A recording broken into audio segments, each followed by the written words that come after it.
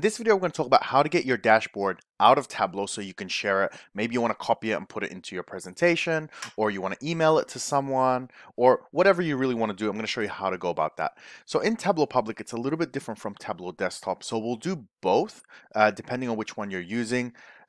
For Tableau Public, it's a little bit more limited because they kind of want to do that on purpose so you buy the full version, but I have a way around that, so don't worry.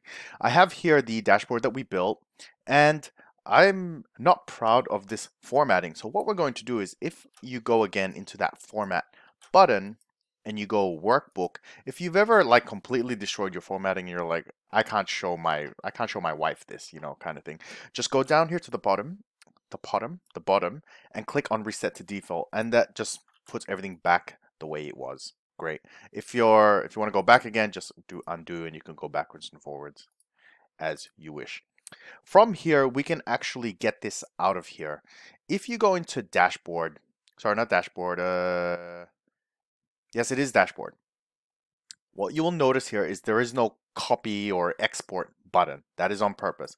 If I go into worksheet, there is an export, but even if I go to a worksheet, for example, you still can't export. Again, this is because they're limiting your capabilities. From my understanding, I haven't found a way to activate this anyway, but doesn't really matter. And if I go here to file, you see there's no print to PDF, because again, they're trying to limit you. The way you can get this out, which is a bit of a cheat, is if you go to your dashboard, if you click on either this button here, which is presentation mode, or if you go window F7 presentation mode, you can go into full screen. Then what I tend to do is on your keyboard, you will have a print screen button. If you're not familiar with that, don't worry, I'll give a little photo of a keyboard so you can see exactly what it is. Sometimes you have to hold shift and then press it, or sometimes you can just press it directly. So I'm just going to press mine directly, like so, and that will copy it into your invisible clipboard. If I open up Microsoft Paint, for example, and I click paste up here on the left, oh, hang on, I pressed something on the keyboard. I have just extracted my visualization. So from there, what I can really do is just, ignoring my face, pretend that wasn't there. I can just highlight what I want, because I've got dual screens actually. So this is just from my my second monitor, so ignore that. But I've got my presentation here. I can highlight this.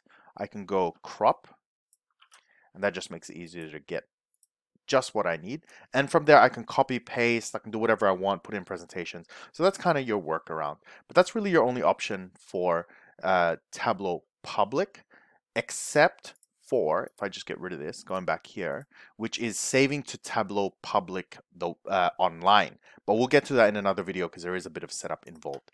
What we're going to do next is we're going to get Tableau Desktop. So Tableau Desktop, as a reminder, is the full visualization version of Tableau Public, right? It's the full thing, so you get full functionality. What I've done is I've opened one up here, and I just rebuilt the entire thing. I didn't worry so much about formatting. It's really just to show you the differences. If I go here to dashboard, you'll see, oops, hang on, lost my drawing tool. If I go dashboard, you'll see that there is now a copy image, export image. So if I just click copy, it was the same as similar to the print screen. If I open up Microsoft Paint and I just press paste, there it is there. So that's the first way to get it out. The second way to get it out is if I go here and I go export image. It's a little bit more high class. So we go export image, and you're going to get this option here, and you can choose the type of image type you want. Most of the time, we just leave it on PNG because that's kind of the best one. And let's just call this dashboard. No, with no zero. Dashboard export, and go save. Going into my downloads, I can see here the file that was just saved. So this is now a PNG format that I've just exported. So that's your second method. I don't even use this simply because I can just use, for example, the snipping tool on, on Microsoft. Oops. Let's just go new. I can just go like this, copy it out, and I've got it again. So I mean, that's another option, or you can use other types of software if you want. So that's your dashboard. For your worksheets, if you ever wanted to export just one of them, you can go worksheet and go copy. Again, same thing, copy as an image, or export same as before, except you're doing it for sheets rather than dashboard. So no need to go through that. It's the same thing. The next one is if you go into File, we have two things we can do. If you go down here, you can see Print to PDF. I'm going to click that, and I can choose, actually no, let's go into Dashboard first. So you have to be in the sheet or the dashboard that you want to actually export. So go File, Print to PDF. We're going to go Active Sheet, so just the one we're in. We're going to do A4, and we're going to do Landscape. Go OK, and because, you know, Landscape. So we're going to go OK. It's going to ask me where I want to save it. Let's go Landscape PDF and save. So that's going to open it up, and you can see straight away it's on a PDF. This is probably the quickest method because if you're already going to just print it out, you might as well just go straight to PDF. That's one option. There's also a second thing you can do. Once you have multiple dashboards or multiple sheets and you want to get all of them on a PDF, you can go File, Print to PDF, Entire Workbook. And that will grab everything that you have here. And if I go Landscape, same thing again, go OK. It's going to do the same thing. So we'll go Landscape All, Save. You now have each one included. I don't know what to, all right.